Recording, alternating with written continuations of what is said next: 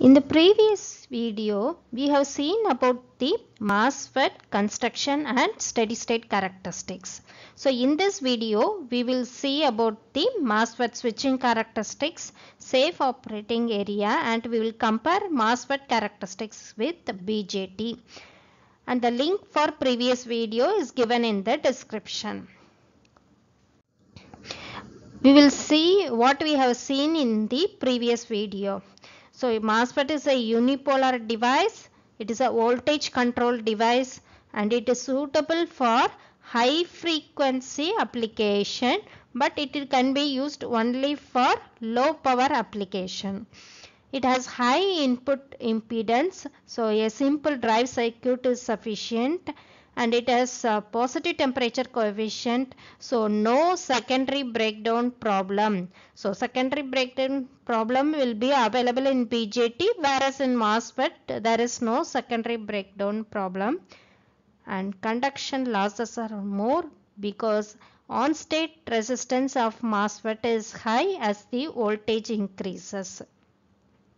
So MOSFET has three terminals: drain, source and gate. The gate will be isolated from the rest of the body, and normally a body diode will be represented across drain and source terminals. So this MOSFET is able to carry bidirectional current. So MOSFET operates either in cutoff mode or in ohmic mode when it is operated as a switch. So being a majority carrier device, the time required to eliminate the carriers during switch off is reduced. Thereby switching time is faster in case of a MOSFET. But MOSFET has a parasitic capacitance inside its structure. So this will affect the MOSFET switching behavior because this capacitance needs to be charged and discharged. So this affects the switching time of a MOSFET. So what is this parasitic capacitance? So between the, if you see the MOSFET structure, you have capacitance in between the gate source, between gate and drain, and between drain and source terminal. So these things will affect this switching behavior of the MOSFET. If you see this gate source capacitance, it has the largest value because gate will be insulated from the source by a insulator. So you have a large capacitance here. However, this value will be independent of voltage applied, drain source voltage applied. And this gate drain source capacitance is a function of drain source voltage. And this is a small value and which is often neglected. But the input impedance of because we will apply the gate signal here, and the input impedance for the MOSFET is these two capacitance. So input impedance is the sum of these two capacitance. So when we apply gate, it needs time to charge these capacitor so as to turn the MOSFET on. So let us see the switching characteristics. This is turn on characteristics. So for any switching characteristics, we need three waveform. First is the gate voltage which we apply, and this is the gate source voltage, which is the voltage across the gate source terminal, and the other one is the output current, drain current. So if you see the gate source voltage, once gate voltage is applied, you can see some curve type structure here. What is this? This is due to the presence of capacitance. The capacitance is getting charged, so you are getting this type of waveform here. Similarly, while turning off, capacitance has to discharge, so this type of discharge curve is here. So now the turn on characteristics has two time intervals, delay time and rise time. So what is delay time? So it is the time required to increase the gate source voltage from 0 to threshold voltage. So what is the threshold voltage? It is the voltage at which that N channel will be created in the MOSFET structure. So if you want to know about how N channel is created, see the previous video. Link is given in the description. So once it reaches the threshold voltage, drain current will start to flow. So the rise time, drain current increases from 0 to steady state value. And this T on can be reduced by changing the input impedance of the gate circuit. So MOSFET characteristics during turn off process. So you can see here, as the gate voltage is removed, the gate source voltage has to reduce. This capacitor discharges.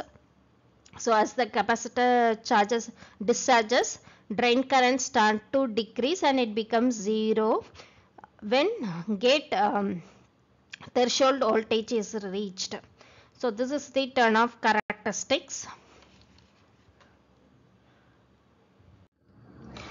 Next is the safe operating area of the MOSFET.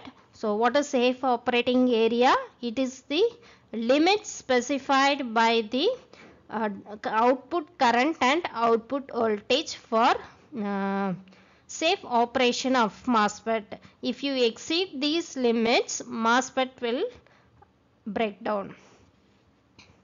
So the MOSFET has high on-state resistance. To reduce this on-state resistance, it is always advised to operate at maximum gate source voltage, but you cannot exceed this maximum voltage. So if you exceed this maximum voltage, dielectric breakdown will occur. And if you want to operate at till this current and voltage, it is fine. But if you want to operate at a higher voltage, you have to reduce the current. Otherwise, power dissipation will be high and device may break down. So normally you have 1, 2 and 3 limits in MOSFET. So this is the maximum voltage you can apply.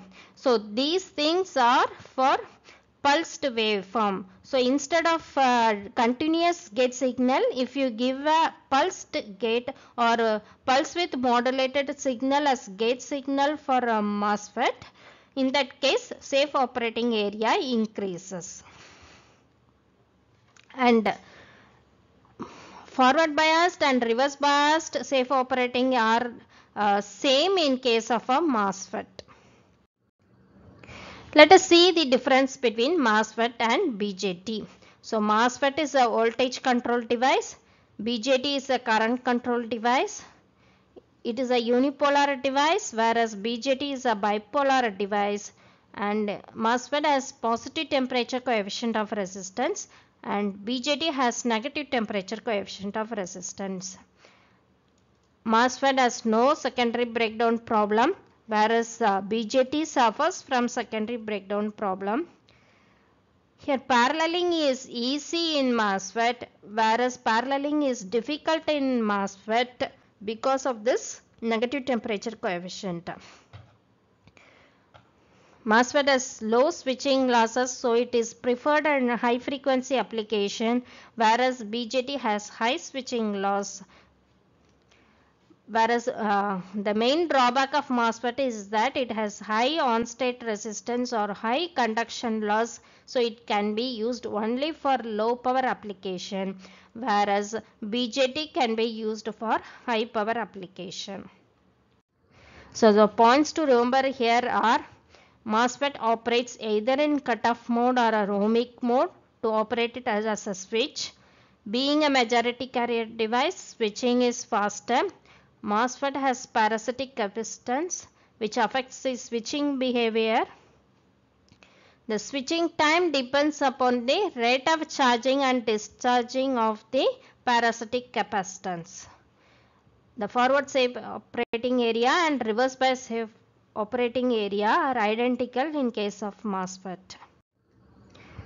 So these are some of the references. And if you like the video, do subscribe to our electric channel. Thank you.